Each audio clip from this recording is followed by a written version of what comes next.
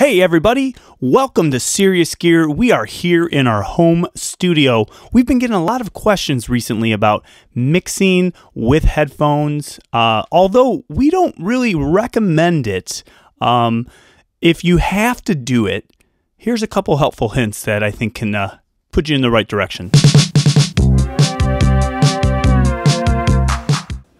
If you're going to mix from home, you want to do it right. So I recommend using a high-end pair of headphones. Today, we have the Sennheiser 280 HD. These are a standard among mixing engineers, and they're kind of revered across the industry. You can find them in home studios and recording studios all across the country.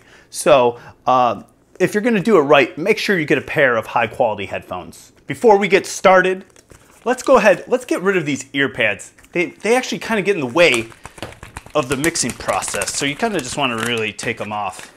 The first step with mixing with headphones is to make sure you have all of your essential components together. So let's go ahead, let's get started. So the first step you want to do is you kind of want to wet the oatmeal. Just a little bit of hot water, get that in there.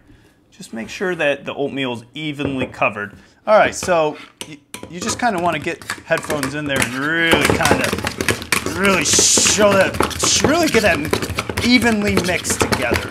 It's got to be even.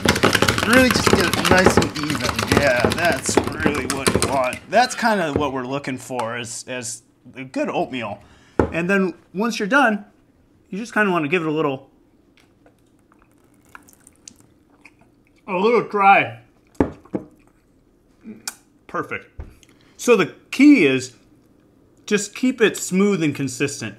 These headphones have an incredible dynamic range, and when you are using them for mixing, you're really going to get this really balanced kind of end product. And this is really the consistency that you're looking for. This is what differentiates the amateurs from the pros. Well, hopefully you can see why we don't recommend mixing with headphones. We'll catch you next time on Serious Gear.